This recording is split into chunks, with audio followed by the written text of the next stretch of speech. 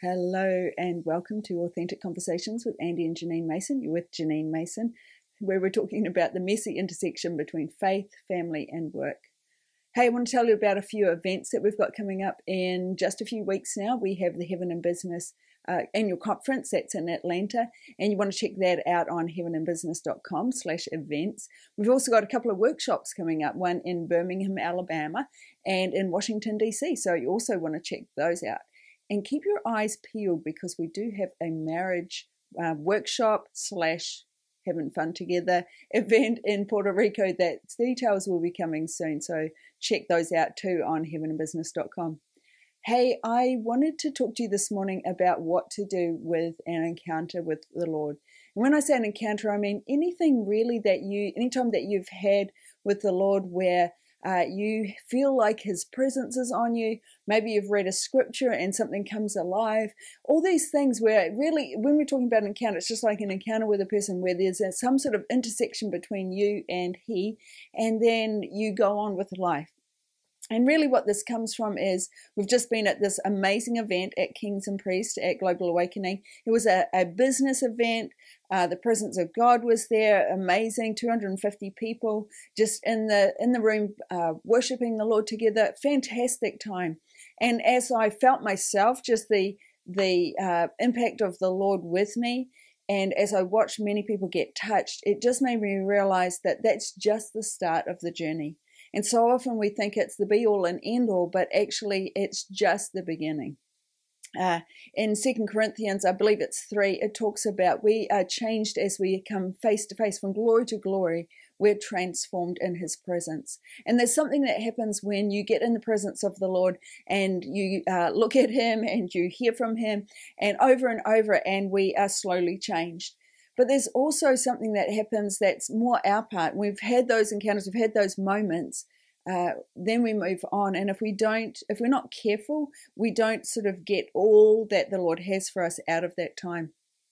I can remember when I was in my early 20s, we had some amazing meetings with the presence of the Lord. I mean, it was crazy. Things were happening. People were on the floor. People were laughing.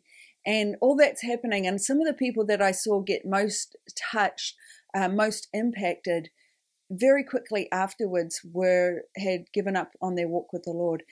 Remember girls that actually had open-eyed visions of angels, like incredible touch of the Lord. And yet within a few months were getting drunk in nightclubs and sleeping around.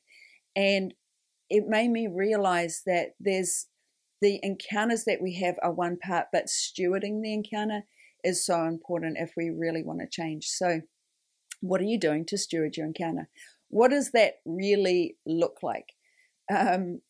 So Romans 12:2 says we are transformed by the renewing of our mind. So we have these two verses where it says, one is we're transformed by the encounter, by the face-to-face with Him, being changed from glory to glory. And one is that we're transformed by the renewing of our mind. And both are true. And one part is almost like that's the Lord's part. He comes and He gives us an encounter. He speaks to us. He pours out on us, and we might feel a lot or we might feel just a little. We just become aware of His presence. But the next part is on us, and it's really using the moments that we have with Him, turning that into transformation intentionally when we partner with Him. It's not all Him and it's not all us. If we try and do it all ourselves, all we're doing is we're trying really hard to be kind. We're trying really hard to be loving. But we actually need to just be transformed on the inside, and then it's easy to be kind because that's who we are, rather than trying to do kindness on the outside. So what does that look like? I thought I'd share a couple of different sort of encounters, different things that have happened and how I've done that. So one of those encounters is I was in a meeting and we were meditating on the word of the Lord, and as we did that, I actually just in my mind's eye, I saw myself come into a room. It was like there was a party happening, and it was like Jesus walked in the room, and from the moment He walked in the room, He looked at me and He looked across. It was a crowded room, and He looked, and I could see Him working His way over to me.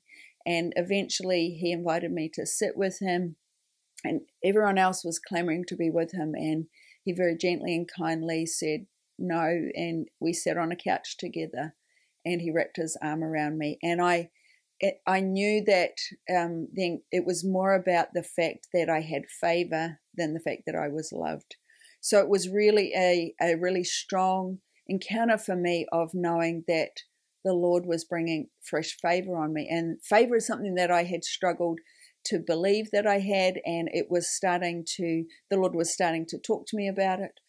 So here I have this moment with the Lord, and I can let it be just that moment. I can let it be just this intimate, oh, that felt wonderful, I have his favor, and then I carry on with life. But the Lord had been talking to me about favor, and so I had to start to take that and meditate on it. And I have gone back to that place many times. So the first thing I want to say is when you have a moment with the Lord like that, go back. Keep going back. Remember, the Lord says, so many scriptures in the Bible, Psalm 143, I can't remember which verse right now, but it's talking about, I will remember the things that the Lord has done over and over in scripture. And so make sure that you remember those moments. I have, you can get little sort of memory stones. I have a bracelet on today that has, it's entirely possible written on it because I had an encounter with the Lord, and I decided I want that to be something that I wear that reminds me of this encounter with the Lord. So here I have this encounter about favor. What am I going to do with it? Well, what's really interesting, I realized even as I was reflecting over the last few days that the enemy has come in really strongly over the last couple of months to cause me to question that. And it's like I've had this opportunity to believe the Lord or believe what people say. What did that look like? We were in a meeting, and I knew that somebody was going to be in the meeting who was actually going to be speaking that loves me but doesn't really see me. I have no favor with that person. And because that person is really powerful in this certain environment, it has rocked me at times, like, why doesn't he see me? Why doesn't he give me favor? And so I'm about to be in this room, and I didn't want to steal my heart. I didn't want to lock my heart off, but I wanted to prepare myself so that I wasn't knocked. So before I walked into the meeting, I just paused, and in my mind's eye, I went back to that time with Jesus on the couch, and I just looked in his eyes again and heard his words of favor again. And as I became aware of that, then I really don't care about these other people. So went into the meeting, I'm sitting there, and the person speaking, and he kept eyeballing me, and there was no difference in my interaction with him, but there was every difference for me in how I carried myself, and it didn't knock me at all. And I just enjoyed being in the presence. So I'm sitting, looking at him preaching, looking at him talking, and inside I'm looking into the eyes of Jesus and feeling his favor on me. I had a couple of other experiences, quite stark experiences. One where I kind of was having dinner with somebody, and I expected there to be favor, and there was nothing. And it was to the point of like laughable, this person kind of almost ignoring us at a dinner table. And I went home, and it was just this wonderful thing of, I don't feel moved at all, because I know that I know that I know that I have the Lord's favor, because I've been thinking about and remembering this one moment that happened in a room as I had this encounter with Jesus. Another thing happened. We went to a certain event, and something happened right before their event, which was just felt like, oh, there is zero favor there. And it knocked me. It was kind of painful, actually. And so I had to walk away and just, again, Lord, I thank you that I have favor in your eyes, that I'm growing in favor with God and man. And you've been speaking to me. And I just, again, revisited in my mind this time on the couch with Jesus. And it just shifted everything. Was it easy? No, it wasn't easy. It was kind of painful, actually. But something happened on the inside where I said, actually, what the Lord said is more important. So that's the transformation of the mind piece for me. I actually am like allowing what happened in this one moment to happen over and over again, and start to like rewire my brain where I've thought for years I had no favor. And then the Lord comes in and he says, let's think differently about that. Here's an opportunity to see it differently. So I pushed through. I've been continuing to push through. And here's what's remarkable.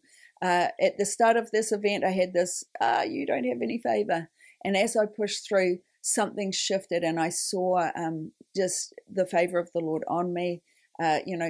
Just things that you can see. So people came up to me, thanked me, all the stuff that was an outward expression, but it was an outward expression of the things that I've been building. So I've taken the encounter that I had, this one moment, and I've used it now to continue to grow and to lean in.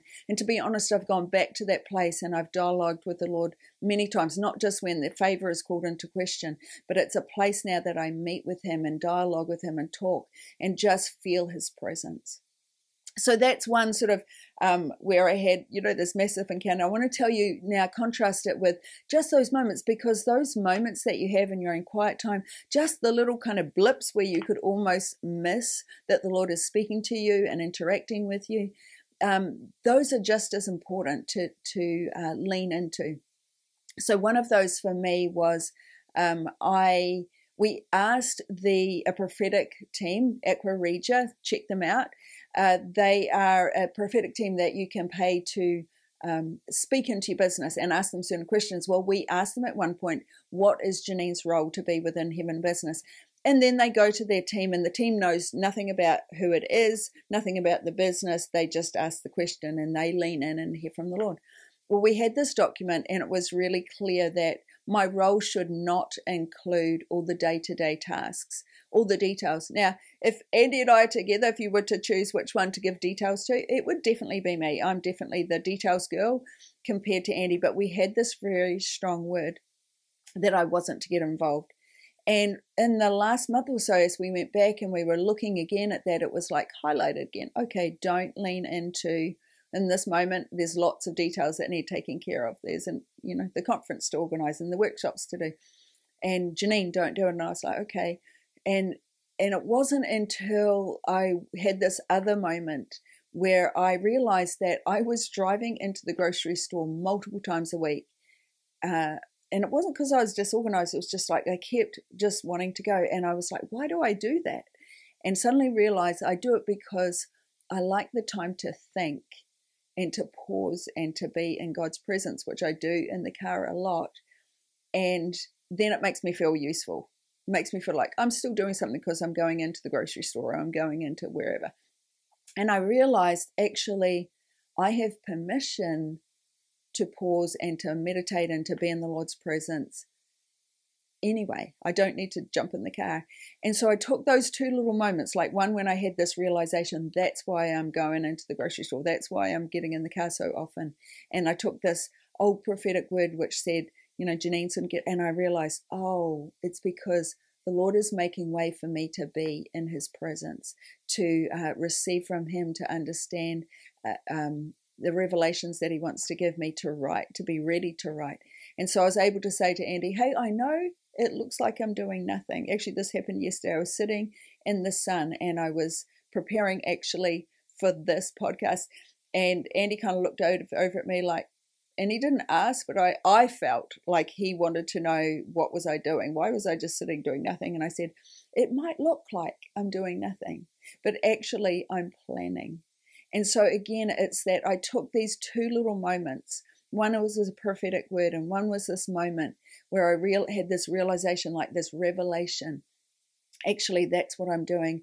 And I brought them together and I went, oh, the Lord is speaking to me, that I have permission to sit and to be in his presence. That's in a sense, as I prepare to write, as I prepare to put curriculum together, that's my role. And I have to do it from the place of seeing from heaven down to earth. So what about you? What encounters have you had with the Lord that you've had and you've enjoyed that moment, but you haven't actually gone back and asked the Lord, what does he want to do? Now, sometimes we have encounters and the Lord supernaturally does something and he rewires your brain, and that's amazing.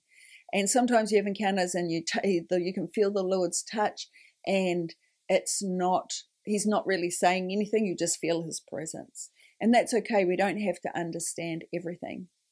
But there's times when he comes and he speaks to us and he pours out on us and he gives us this touch, this like little taste of something, and it's an invitation to more. So when the Lord speaks to you, I remember having a prophetic word. I remember having this time, the Lord said it's going to be easy. And I thought all sorts of things. This is what it's going to be easy looks like. but I never went back to him. It was an invitation for me to engage with him actually and ask him what, it's going to be easy looks like. So what about you? I encourage you to remember to go back to those places where you've had a touch of the Lord, where he's spoken to you so clearly.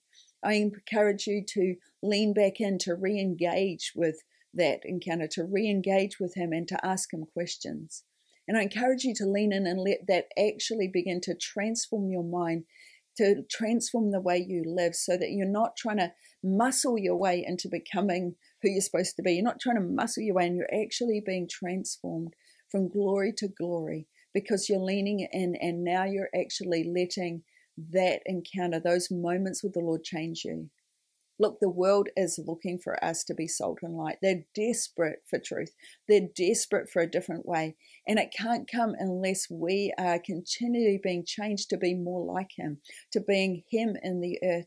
And that only happens when we are not only face to face with him and enjoying his presence and letting him touch us, but also when we're leaning in to say, Lord, I intentionally want to let those moments now change the way I think, change the way I act, so that I can become more like you. Hey, I pray that you would encounter him this week, that you'd encounter him, but that also that you would take those moments, that you'd revisit them, that you would find yourself being changed on the inside from glory to glory. If you want more information about what Heaven in Business is doing, you can check out heaveninbusiness.com. Encourage you to check out some of those events. Those are events where you not only will encounter the Lord, but you'll be given some really practical things on how to walk with him in a greater way. I bless your week.